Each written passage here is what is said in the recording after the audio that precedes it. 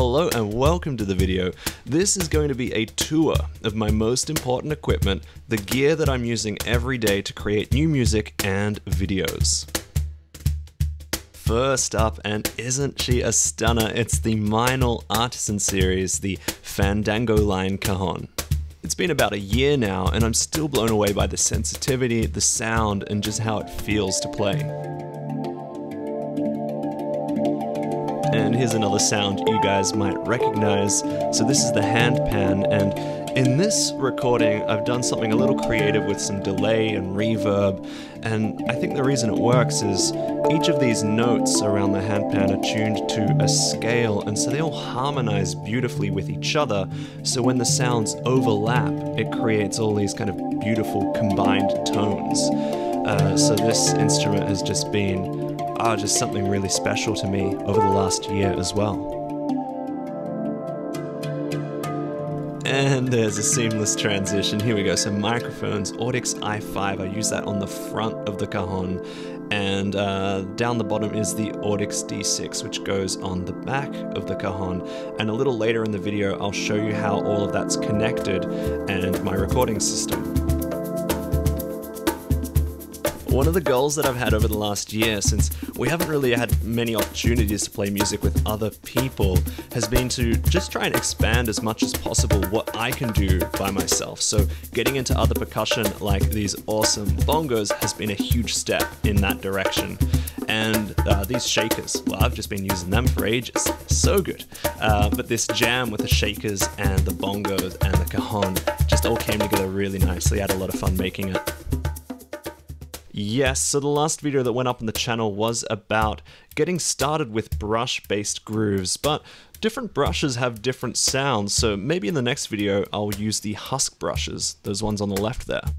Alright, so we're going to get a little bit deep in this next part of the video, but I just want to say that I think one of the big reasons that we have music is that it's so effective at bringing us back into the here and now.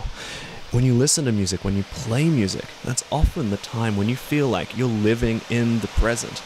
So when you pick up an instrument like this is a sonic energy wave drum. Once you hold it in your hands and you start to move it around, you really change your state of mind. It really has this, of course, a very relaxing effect, but combined with these singing bowls, I like to kind of make a little soundscape and then combine it with some video footage, and well, I don't know, I just want to show you, but we're just going to have a little relaxing session for the next little minute or so in this video. Here we go.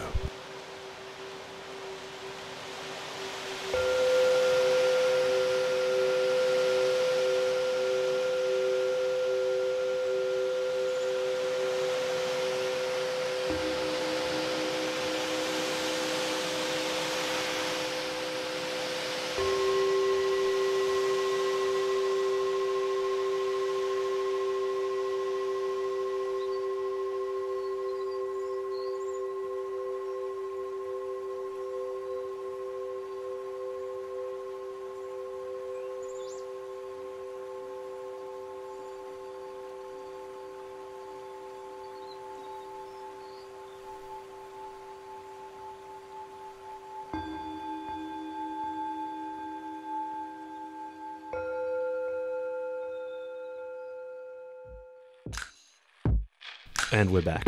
I love these headphones.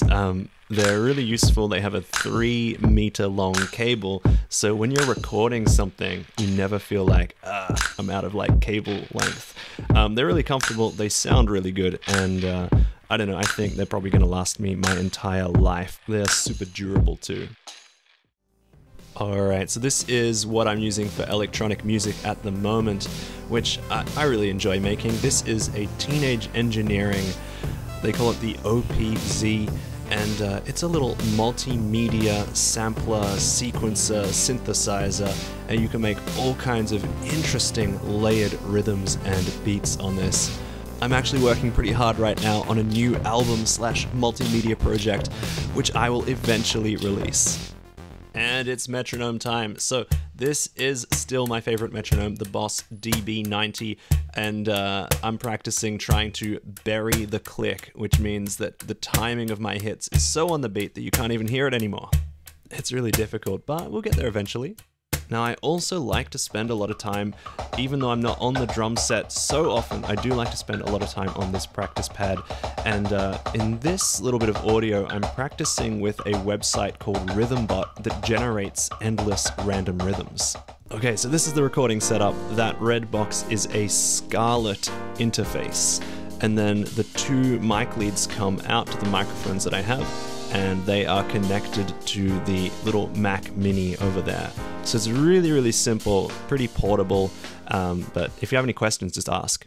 And so this is the Fujifilm X-T4 that I've been using since last year with a microphone on top. That's a Rode video mic, and that's what I use for all the talking sections in my videos, other than voiceovers like this, but that just goes straight into the camera. Yeah, it all works really well. And here are the applications I use most on the computer: Final Cut for video, Logic Pro for audio, and Pixelmator Pro for still images.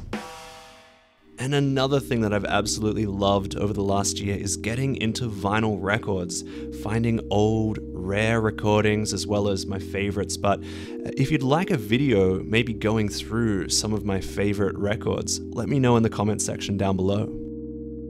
Okay, so I hope you enjoyed the video. Looking forward to sharing something more with you next time.